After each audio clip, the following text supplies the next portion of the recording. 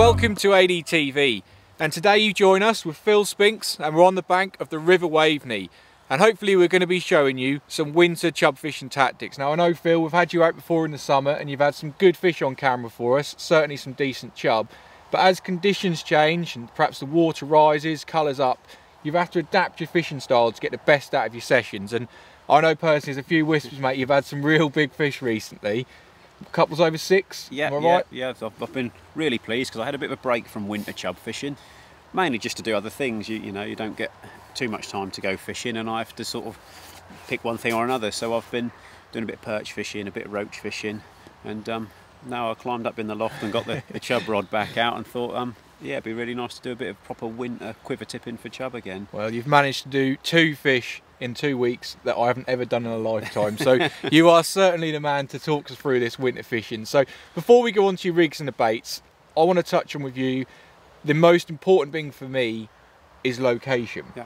So where are you looking to go, especially this time of year when perhaps there's sort of rafts of weed and the colour of the water's coloured up? Yeah. Where are you going to go? I generally wait until we've had our first proper winter flood. I think it pushes all the dead weed out the way and clears the river out and puts a bit of colour in it. As location, you've got your classic swims like your overhanging trees. Yep. Bends, generally because there's just a bit more depth of water on the bends.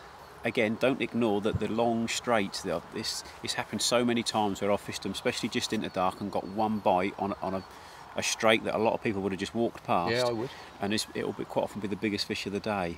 Don't know why they sit there, whether it's the angling pressure on the obvious swims pushes them out of them, but it's I quite often like just for an hour or so in the dark on a bland straight for a big fish. So it's alien to me. I probably wouldn't do it either, but get out there and try it, because like I said, I would just walk straight past that, find the nearest overhanging tree and try and catch an end. Potentially it'd be a smaller one there, but searching out those bigger ones, you never know, not always in those areas. No, it's sometimes you want to get a bite, so you've got your banker spots.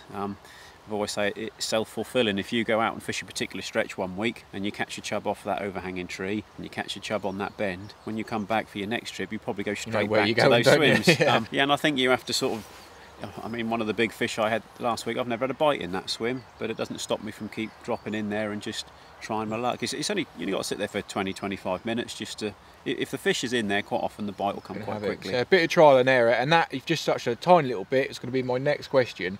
So it's quite important to travel light, and how long are you going to give it in each swim before you move on? It's all relevant to the stretch that I'm fishing. I've fished a few stretches where there's not many fish in there, but they're generally bigger, and I'll probably give it a bit longer in each swim. Sometimes you have to wait a bit longer for a bite because there's not that many chub there. Some of the spots where I know there's more chub, if I haven't had a bite in 20-25 minutes, I'll quite often leapfrog down to the next likely looking spot.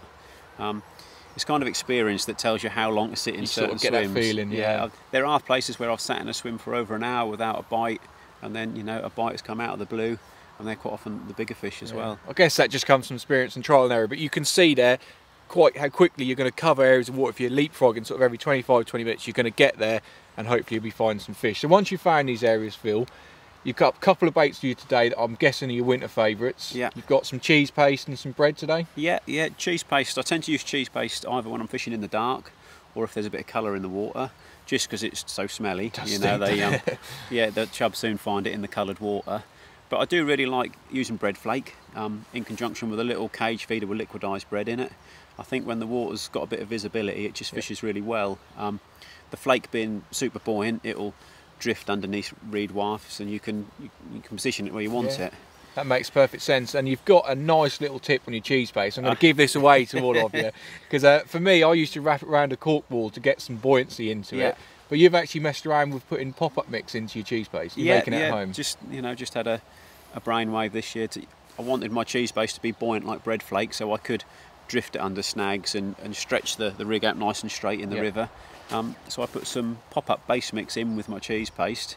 Had to experiment a little bit with how much so it wasn't floating cheese paste. It seems to have worked. I've had a couple of real good fish on it. Whether I'd have caught them if I wasn't using that paste, God knows. But in my head, being able to cast close to a reed waft or an overhanging tree and have that paste just float underneath it slightly. It's just a bit more natural, I guess, isn't it? Yeah. And with carp fishing, we use wafting hook bait, so when they pick it up, it'll go in the mouth further. Yeah. And I'm sure when a chub picks a buoyant piece of paste up, it'll go further back in the mouth and you get a better hook up. Well, they do say that sometimes it's the simplest things that make the difference, and I'm going to be doing that. So that's definitely one coming from my armoury in the future. But let's have a little talk about the rigs, because you have kept it very simple, but you always seem, for me, Phil, when I come at you, find a neater way of doing it. And although it is very simple, a little addition of a quick change link on there has made it really simple. So let's just talk us through exactly how you rig it. I just have, it's a real simple fixed paternoster. I'll have quite a long hook link, which I attach to my main line with a 5-turn water knot.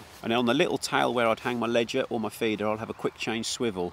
Just means that if I want to suddenly put a piece of cheese paste on with a straight ledger, in 30 seconds you can clip the feeder off and a lead on, or vice versa, and you can just change your setup really quickly without having tiny knots. Or it makes such a difference, because each swim you potentially think, well, this is going to suit a bit of cheese paste, this is going to want a cage feeder with some crumb in it, and you just change it in seconds. Probably from each swim to swim you change them. And I think a lot of people, myself included, you keep your fishing rods set up at home, ready to go. So whether I'm going in the daytime and I want to use liquidised bread in a feeder, or whether I'm going just into dark with cheese paste, the rod's set up and I just clip on whatever I want to use. Well, it makes perfect sense, but I'm not going to keep you any longer, because I know you've pointed out a few eager spots you want to put a drop of bait into, so I'm going to let you get on with it, and I'm pretty confident he's going to put a chub on camera for us, so let's get on with it.